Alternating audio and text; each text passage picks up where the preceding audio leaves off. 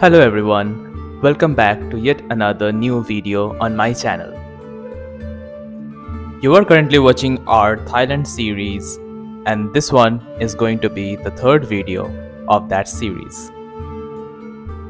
If you are new to my channel and you haven't watched any of my previous videos, I highly recommend you to watch them first so that you can follow us along our journey and also maintain continuity. The link to the entire Thailand series will be there in the I button and also in my description box. Feel free to check it out.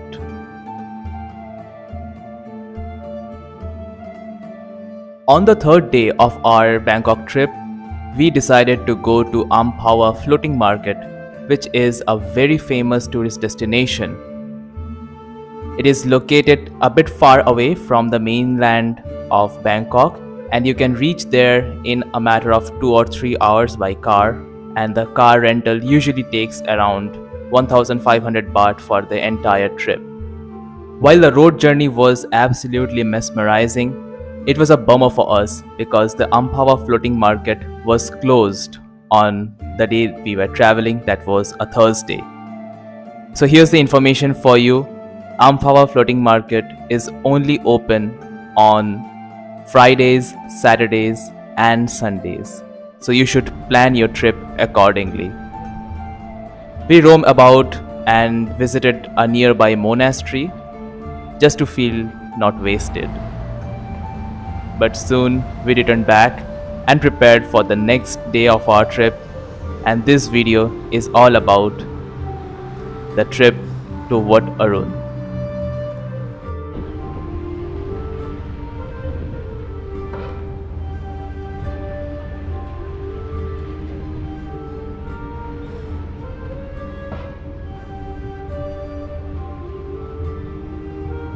Day 4 of our Bangkok trip, and we are just outside Sanam Chai metro station nearby to the Ragini Pier, ready to go to Wat Arun. Good morning everyone, here's another day at Bangkok, and today we are going to Wat Arun, one of the most famous Buddhist monasteries and shrines here in Bangkok.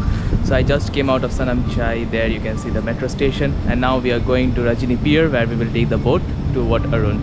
It's going to be a very exciting ride. Let's see how it goes. There are many options for you to reach Wat Arun. You can travel by road, you can take the metro, or you can also experience the ferry rides, which are also very unique and a major attraction here in Bangkok. Traveling by a ferry is not only an exciting adventure, but also a wonderful experience because you can see a different side of Bangkok, the waterways. These waterways are used for business, travel, tourism, and a lot more stuff. So my recommendation would be to travel by the ferries as much as you can, and it is also not very expensive. So it's pretty affordable way of transport in Bangkok as well.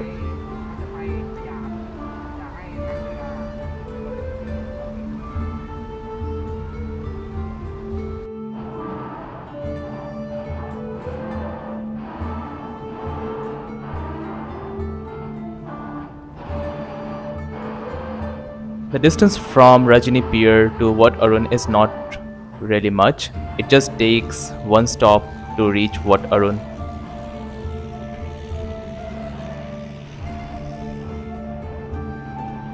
Wat Arun, also known as the Temple of Dawn, is a Buddhist temple in Bangkok located in the Yai district. This magnificent temple is situated on the Thonburi west bank of the Chao Phraya river. So here I am at Wat Arun, one of the most famous shrines and monasteries here in Bangkok. It is epic, it has lots of history associated with it, and we will explore each one of them one by one.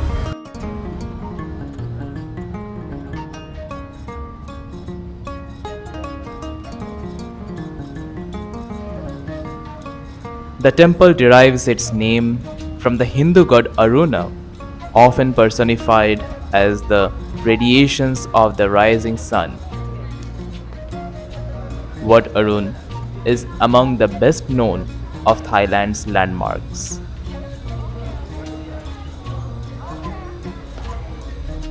Wat Arun derives its name, the Temple of Dawn, because the first light of the morning reflects off the surface of this very temple. An interesting fact about Wat Arun is that although the temple had existed since at least the 17th century, its distinctive prang or spires were built in the early 19th century during the reign of King Rama II.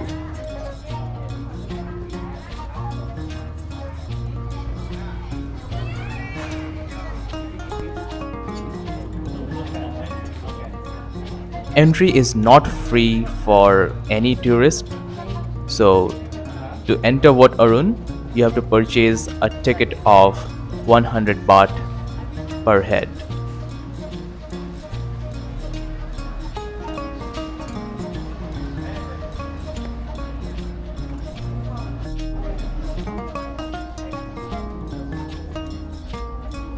Inside, you can find mesmerizing architecture and cultural aspects of Thailand.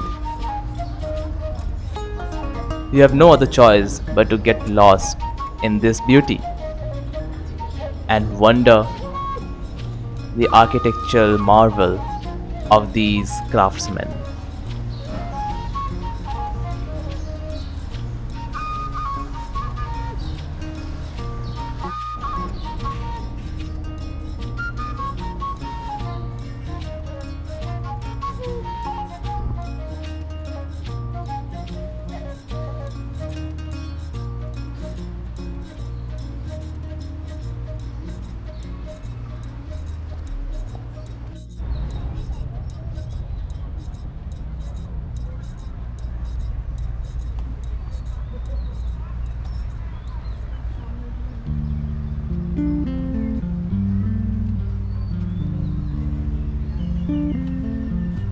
Another interesting fact about Wat Arun is that many people come here to dress up in traditional Thai dresses and get pictures clicked by professional photographers.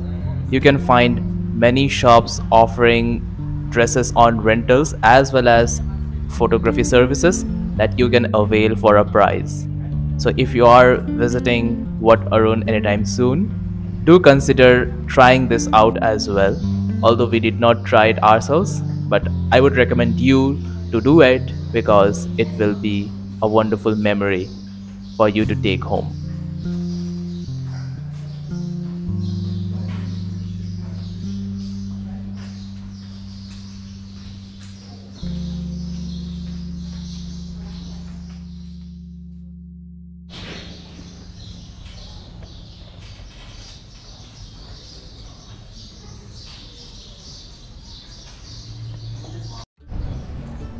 After spending about 3 to 4 hours at Wat Arun, we decided to head back to our hotel because time was running out and we had to get ready for our evening excursion, which is the Chao Phraya River Cruise, one of the most awaited events of our Thailand trip.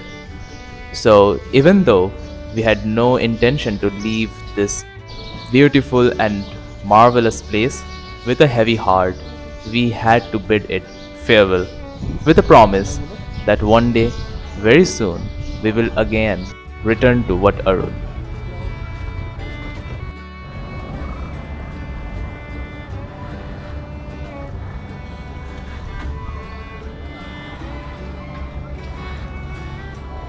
We again availed the ferry service from Wat Arun to Ragini Pier.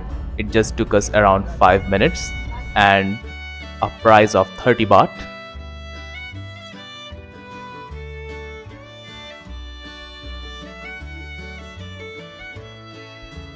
From Rajini Pier, we are once again headed back via metro, that is through the nearest metro station Sanam Chai, to our hotel that was located near Bang Phai. So that was our day here at Wat Arun. It was amazing, very peaceful, beautiful scenes and architecture, and a beautiful boat ride, of course. That's how this trip ends, and I'll see you in the next one. I would also recommend you to never miss the metro station Sanam Chai, because it is one of the most beautifully decorated metro stations in Bangkok. The interiors just looks like a majestic palace. Therefore, whenever you are in Bangkok, make sure to visit Sanam Chai at least once.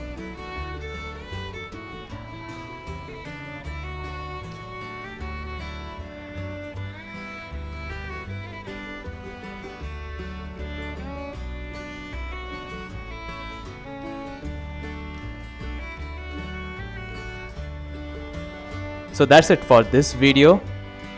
I will be back with a new one very soon, and this is going to be the much awaited Chao Phraya river cruise, and I am absolutely sure that this will be your favorite video.